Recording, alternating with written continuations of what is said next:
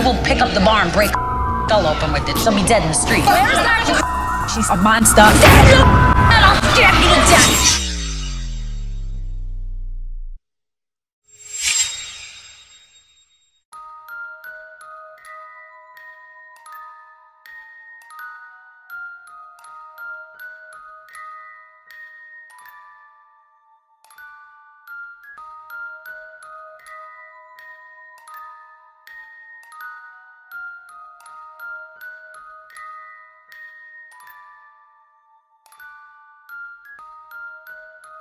Chris Pasiello, which made the front page of every paper. They kind of frown on it publicly when you shoot your boyfriends. It doesn't go over big with the public.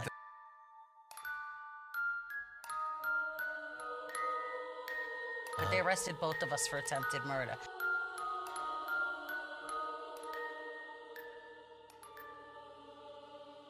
Love Majewski, infamous Staten Island gang, the Untouchables.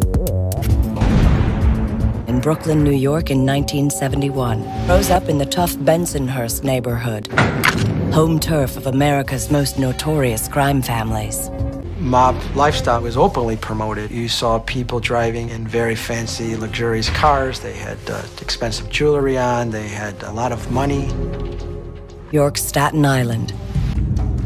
At that time, in the late 80s and early 90s, everybody wanted to be a tough guy. People aspired to be, got the recognition, got the money. Single-handedly put several car dealerships out of business by literally taking that much of their inventory away. Beat a landscaper with a leaf blower and almost killed the guy, hospitalized him for blowing leaves. Love has received information from mob associates about a safe in the home of Staten Island couple. The safe is rumored to be full of cash. Did somebody violent enough because they were going inside with handguns to rob the homeowners of this money. The fateful day arrives and the crew sets out to rob the home. Chris waits behind the wheel of the getaway car, helping her daughter get ready for a date as the doorbell rang. Went downstairs to open the door, thinking it was the date that her daughter was going to meet. Rushed into the house. A firearm was discharged. Struck the face as the daughter was running downstairs. She ultimately wound up dying in the daughter's arms. I said, like, this is the end. This is gonna be a big deal. And Chris Pasiello made a deal, and soon after that, he was cooperating with the government and testifying against people. Right, a whole string of people who he'd known for years and years, people who he'd pledged he would never rat out. When you sit there and you, like, on and on and on, how I would never do that, I would never be a rat, and then you do it, it's so bizarre. Don't get in that situation, especially altercations where you lose consciousness. I kind of black out. You know, a couple of weeks ago, I was out in a club, and these girls started fighting my girlfriend, whatever, and I got into it with these 3 girls in the bathroom. My girlfriend said, she goes like, I don't know what happened. The door closed, and she heard her screaming, picking up a knife, and stabbed at least 12 times. It takes a lot of force to crack the skull. I know I need to remain calm and not get crazy, but it's kind of out of my control.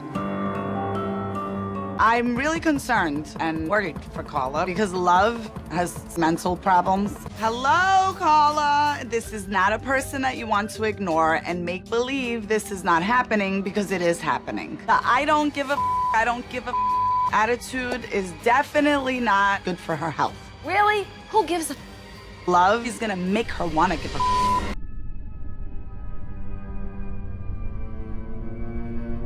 good amounts of years with somebody that you played house with?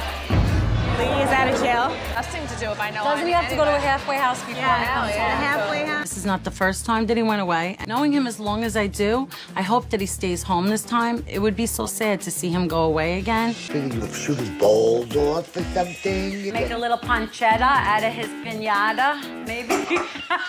He thought that you were a nut. You make it sound like I'm completely unstable. I will pick up the bar and break her skull open with it. She'll be dead in the street. She don't give a Last night we were arguing and She said something, I heard her mumble something, and then I heard her go into the bedroom. The light was off. And so I had to follow her in. You know, I crept up. She didn't know I was there. I had to put the ninja on and snuck up behind her. She was digging in the drawer. And I swear, I thought if a pistol would have came out of that drawer. Things, you make nice dinner, and you fuck with me right now for no reason. I'm serious, though. If I finish this meal and you eat it, you're gonna be real sick. I would never, babe, I would never poison you. You know I wouldn't. Out in public.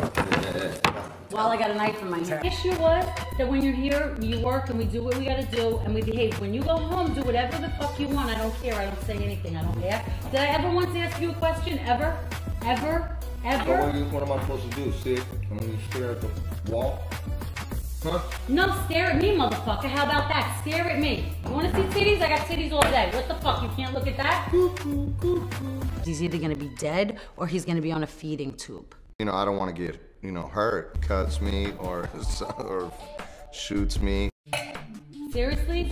No fucking way. Are you fucking kidding me? I'm not even joking with you. Stop with the phone. And end up dead. So we accept that and we just avoid it at all times. Praying that I don't throw up on the table and humiliate myself. Years has passed? I feel like 10 minutes passed. It's the same.